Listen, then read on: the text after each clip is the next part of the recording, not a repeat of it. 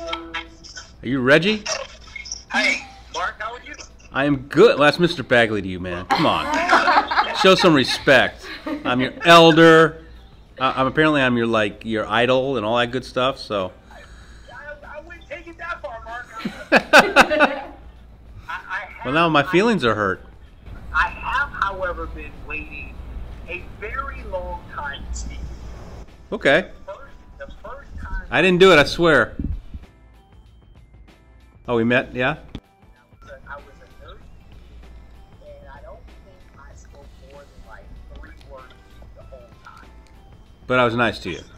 You signed like 20 books, and I think I spoke like 3 words.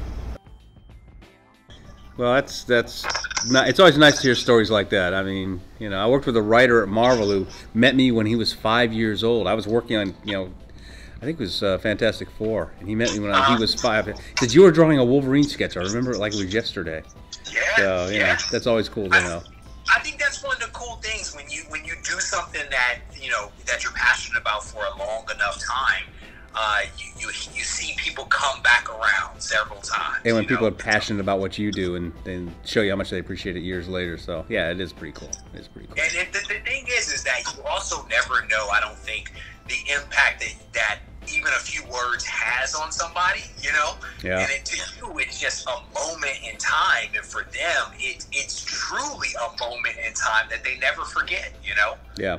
Yeah. You also called me a big loser. I call everybody a big loser. Compared to me, they all are. See? A friend of mine got you signed a book for a friend of mine that ultimately sent it to me, and he filmed you, and you called me a big loser, and that had an impact on me.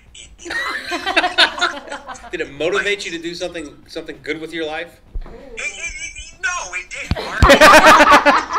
Again, I sat in the dark for like a couple of hours, like Mark Bagley, my hero, my idol, just called me a big loser, and I died a little bit that day, Mark. Okay, you know. I may interject. We have told him that you are not a loser, and he actually has a surprise for you, Reggie. I did a really nice sketch for you. Oh, did you really? Yeah, I spent like hours on it. I hope you're happy with it. This is really the best I could do. Oh man, that's awesome. Literally, you lie through your teeth really well, so I appreciate that. So. How cool is that? Not that cool. It's not. It's cool. No. This is the actual one. Oh man.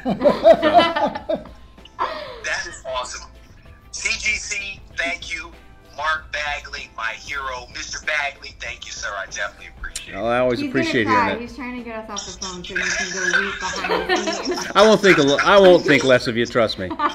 Yes, you already think so little of me. What are you talking about? I'm willing to admit I've revised my opinion to more than a loser. Or I don't know if that's good either. But anyway. Next time Mark is here, Reggie, you'll be here too. Hopefully.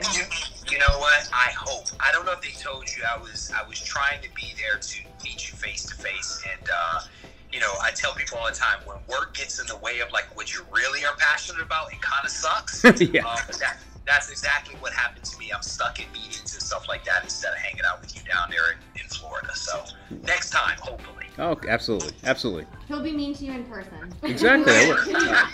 How tall is he?